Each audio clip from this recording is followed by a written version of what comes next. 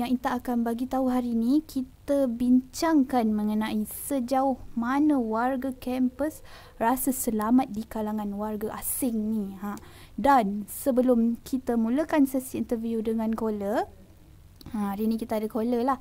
Intan nak sharekan kepada korang sedikit mengenai kes yang baru je terjadi akhir bulan Jun hari tu. Tak silap Intan 24 Jun rasanya, yang melibatkan seorang pemandu Grab atau Uber yang ditemui mati akibat dijerut.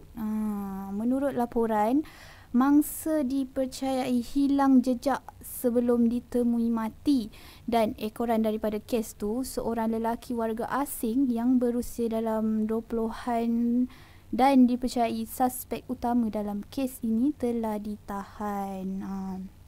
So, pihak polis masih menyiasat dan dipercayai ini ialah kes samun memandangkan dompet dan handphone mangsa hilang.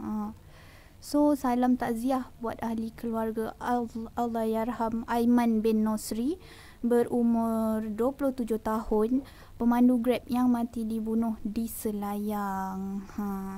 Dengar khabar trip last dia bawa mapren ataupun awang hitam sebelum gagal dikesan oleh pihak keluarga. Tahu-tahu je boleh jumpa dah mati kena jerut kat kerusi belakang. Dah sampai masa company e-hailing ketatkan syarat penumpang ni, sebab so far driver semua berdaftar tapi penumpang hanya perlu email ID je. Dah lah sekarang ni senang-senang orang luar masuk Malaysia kan. Lepas tu buat macam tempat dia orang sendiri.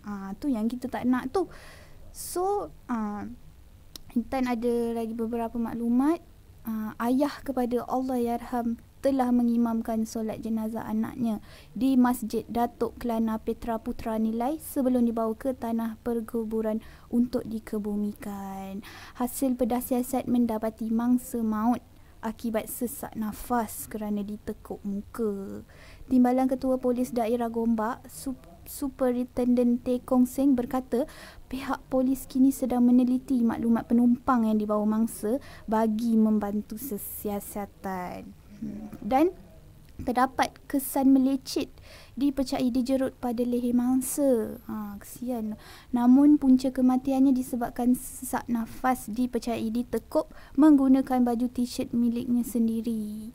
Pemeriksaan lanjut pada Pro 2 MyV milik mangsa mendapati dompet serta satu telefon bimbit milik mangsa hilang.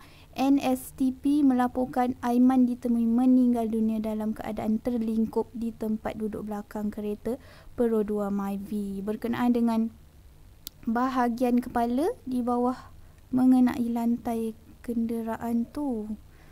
Manakala kakinya di atas pada 8.20 malam pada 24 hari bulan 6 tu. Memang tragis dia punya kematian. Polis sudah mengenal pasti identiti penumpang terakhir warga asing lelaki yang menggunakan khidmat pemandu Grab ni, Aiman Nosri. Timbalan Ketua Polis Daerah Gombak, Superintendent Teh Kong Seng berkata, maklumat itu diperoleh daripada pihak Grab bagi membantu siasatan kes berkenaan.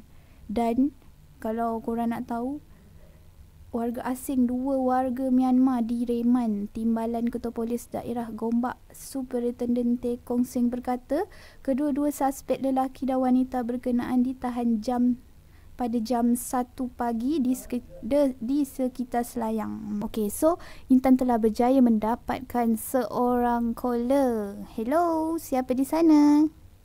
Hello. Hai. Hai. Nama apa ni? Nama Fatin. Fatin berasal daripada mana tu? Dari Bangi. Dari Bangi. Okey, Cik Fatin. Cik Fatin tahu kan apa topik kita hari ni? Kita hari ni. Tahu kan? Yang macam tu. Yang sejauh mana warga kampus rasa selamat di kalangan warga asing ni? Sekarang. Tahu kan? Okey. So soalan yang pertama kita nak tanya, Cik Fatin ni rasa selesa tak kalau bila ramai warga asing dekat negara kita ni? Rasa selesa tak? Kenapa? Selesa lah. Diorang kan ramai kan. Memang rasa tak selesa kadang-kadang pergi jalan seorang. Oh, contoh time bila tu? Selalu selalu kalau Fatin selalu terjumpa orang asing ni dekat mana selalunya? Macam dekat tempat saya pun ada ramai juga orang asing. Rasa selamat ke tak? Tak, memang tak selamat. Memang rasa tak selamat lah. Kenapa? Kenapa boleh rasa tak selamat tu? Sebab diorang kan banyak, bila diorang datang sini banyak macam buat jenayah ke apa. Merayau? Banyak buat jenayah. Oh, banyak buat jenayah. Okey. Macam yang dekat macam baru-baru kes ni kan? Yang pemandu Uber dijerut kan? So, Cik Fatin ni ada pengalaman buruk ke dengan individu macam ni? Boleh ceritakan sedikit tak?